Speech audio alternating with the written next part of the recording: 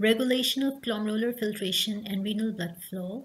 We will first enumerate the factors that regulate glomerular filtration rate and renal blood flow, and then we will explain the physiological control of glomerular filtration and renal blood flow. So we have three important factors that regulate the glomerular filtration and renal blood flow. These include the hormonal factor, nervous factor, and autoregulatory mechanisms. We will discuss them one by one. So first of all, the nervous factors. As we have also previously discussed that the very important nervous factor is sympathetic stimulation.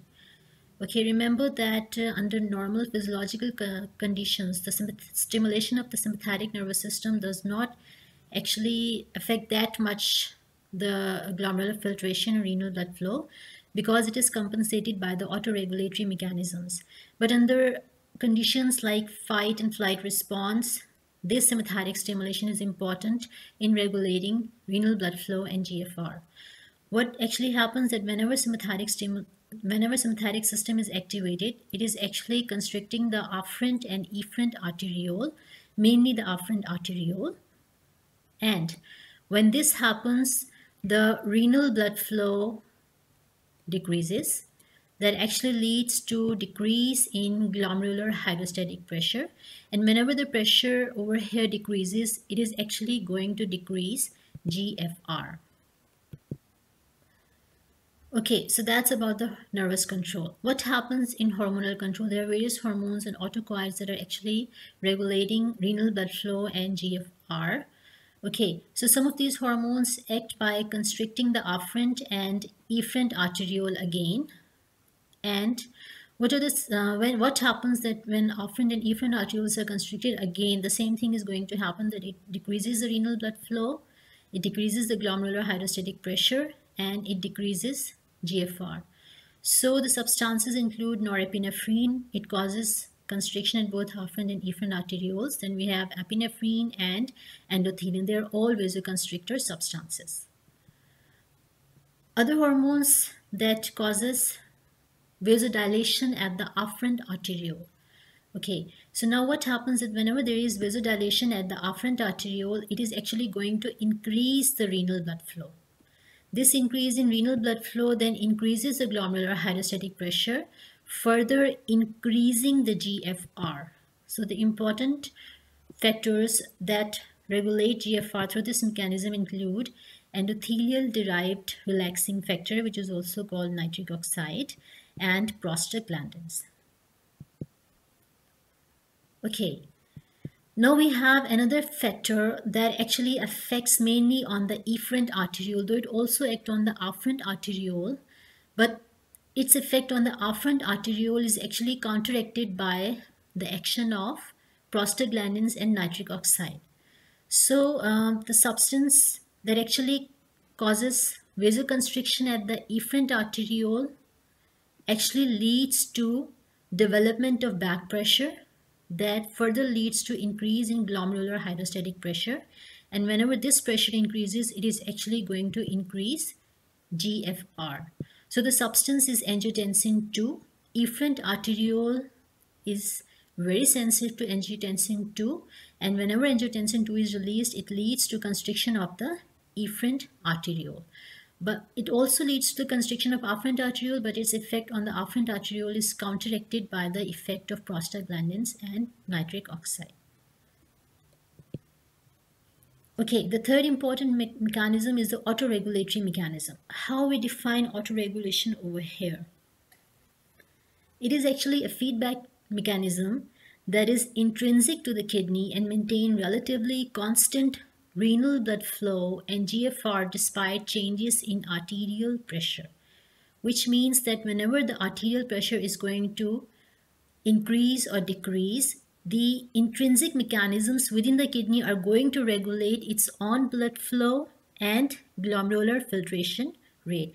It means that there are factors which are intrinsic to the kidney and they actually control their own blood flow and glomerular filtration rate. Now remember that these autoregulatory mechanisms act when the mean arterial pressure changes from 70 to 160 millimeters of mercury. So the two important autoregulatory mechanisms are tubuloglomerular feedback mechanism, and the second is myogenic autoregulation. We will discuss them one by one. So the first is tubuloglomerular feedback mechanism. The very important structure of the nephron that is involved in tubuloglomerular feedback mechanism is called the juxtaglomerular apparatus. This apparatus is located at the junction of the glomerulus and the Bowman's glomerulus and the distal convoluted tubule. So as you can see over here, this is glomerulus, which is formed by the afferent and efferent arteriole. It is located very near to the distal convoluted tubule, and it is forming the juxtaglomerular apparatus. For your convenience, I'll just repeat the parts of the nephron. The Bowman's capsule, proximal convoluted tubule, then we have the loop of Henle, and over here we have the distal convoluted tubule, which then opens into the collecting tubule. So distal convoluted tubule and the glomerulus, mainly the afferent arteriole, it is contributing in forming the juxtaglomerular apparatus.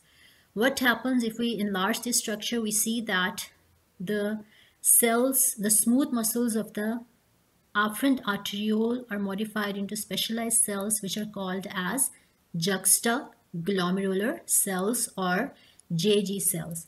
These are the cells which actually release a very important hormone which is called renin. Okay, this is a cross section of distal convoluted tubule. Again, we can see that the epithelium of the distal convoluted tubule is modified over here into again special cells which are called, this whole structure is actually called macula densa, and this is a structure that is very sensitive to the concentration of sodium within the tubules. So whenever the concentration of sodium changes within the tubule, these cells are going to detect that change, and then they will stimulate the JG cells to release renin. What happens next? We will see that. So just remember that this whole structure, which is formed mainly by the afferent arteriole and the distal convoluted tubule, this is forming the juxtaglomerular apparatus. It includes macula densa and the juxtaglomerular cells of the afferent arteriole. Okay.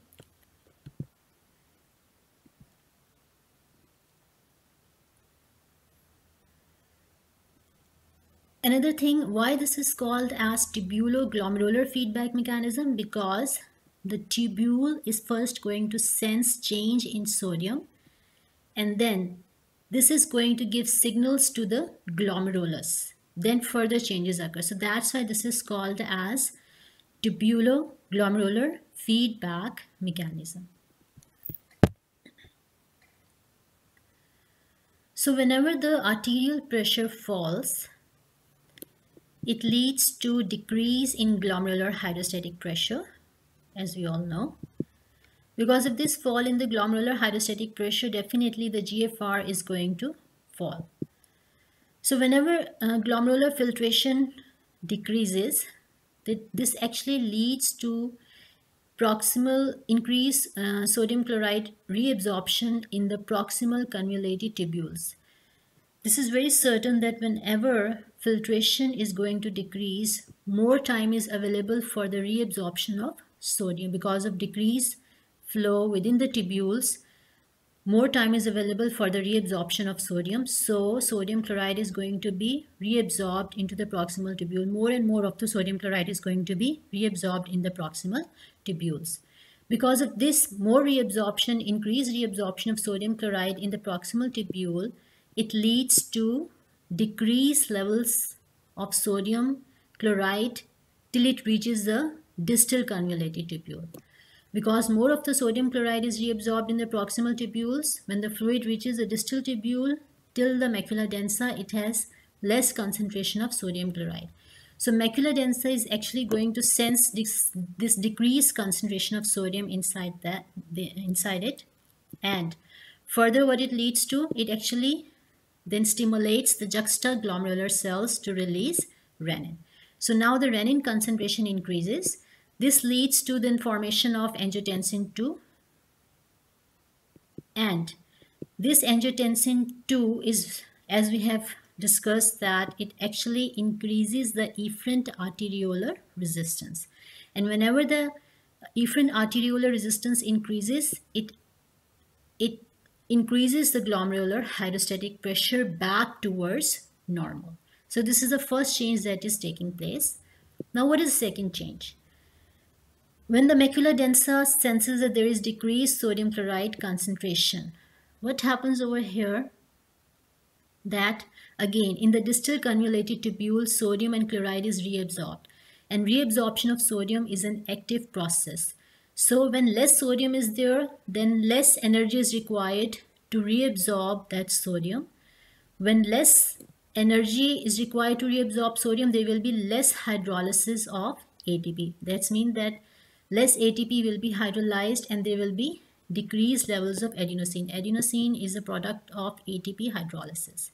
So when this adenosine decreases, it leads to decreased calcium release from the macula densa cells. So when there is decreased calcium release, as you all know that calcium is required for the contraction of smooth muscles.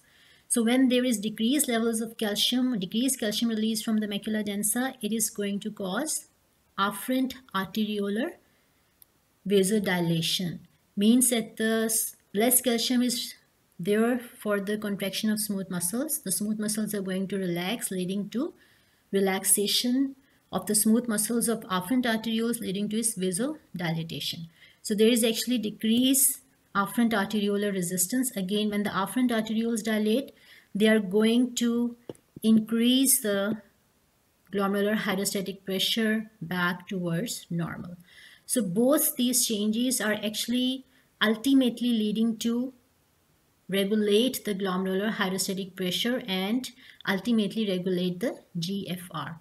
So this mechanism is called as tubulo-glomerular feedback mechanism, because the tubules are going to sense the sodium changes in sodium chloride, and then they're going to give feedback to the glomerulus, afferent and efferent arterioles to regulate again the GFR.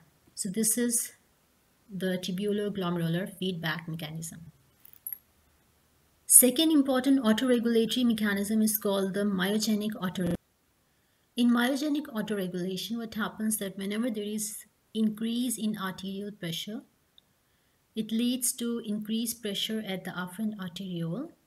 That increased pressure leads to stretch of the arteriolar wall, and this stretch of the arterial wall leads to stimulation of the myogenic stretch receptors, which are located on the smooth muscles.